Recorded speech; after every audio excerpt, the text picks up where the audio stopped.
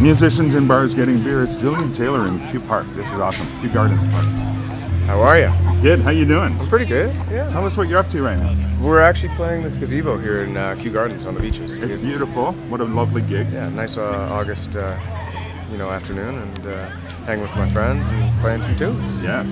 And what do you got on the go right now? We've been pretty much on tour since I guess the spring of 2017. So we did like a run in Ontario, then we've been flying back and forth across the country and trying to get things set up and get the word out and let people know that we're out there.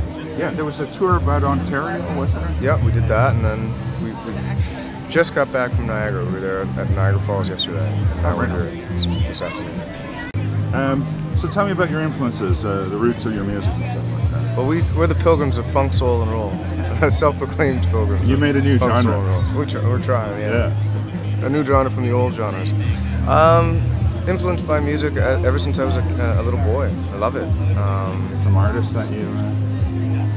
Well, I mean, I don't want to, go and say the run-of-the-mill regular sort of bands that everybody says. So I've been checking out Michael Kiwanuka a lot. I've been checking out, I've listened to the North Mississippi All-Stars quite a bit.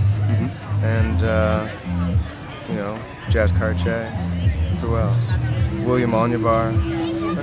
So the album from last year, how do you, where would you classify it? I mean, if you had to put in a pigeonhole, which obviously it's not going to go in one. I would say it's in the awesome sauce pigeonhole. Yeah, man. I don't know. Well, the CD came out October 7th of 2016. So yeah, we're just promoting.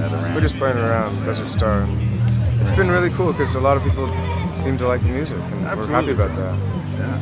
Where have been some of your favorite gigs on the... Quebec City was awesome. We played Festival d'été, and that was really fun. Great. The other places were great too. I know you played the Horseshoe before. Yeah, I love the Horseshoe. The Horseshoe's like a home away from home. Right on. Yeah. And you played Beaches Jazz last year? Or? I played it with Bill King and the Rhythm Express last year. Yeah? I was hanging with those guys. I was supposed to play it this year, but we had to fly to Vancouver. Oh, okay. Yeah. Well, that's all right. It was okay. What was in Vancouver? We played a gig out there, a festival out there. Oh, that's called the Celebration of Lights. Oh, great. You've got an aura, man. Like aura? Yeah, like there's more to JT than just his on stage.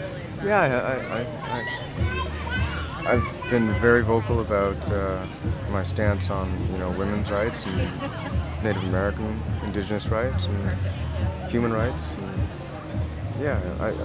I don't like to get too far into things these days because as soon as you open your mouth, you're a target. And I do have a family, and I just want to make sure that stays there, and the music's one thing on its own. I like your aura, man. It's peace. Thanks. It's peace and love. It's like very cool. You want to tell us where to find you online before we? Yeah, sure. We're Julian Taylor Band on Facebook, J Taylor Band on Twitter, and check us out on Spotify. I know that a lot of people are listening to music that way, and so our whole catalog's up there, Julian Taylor Band, and we're having a lot of fun. So if you get a chance to check out the band live, that would be awesome. We'd love to see you there. Thanks, Boo. No problem, man. Thanks for being on Musicians in Bars Getting Beer. It's all Thanks, good. Man. I Cheers, appreciate it. man.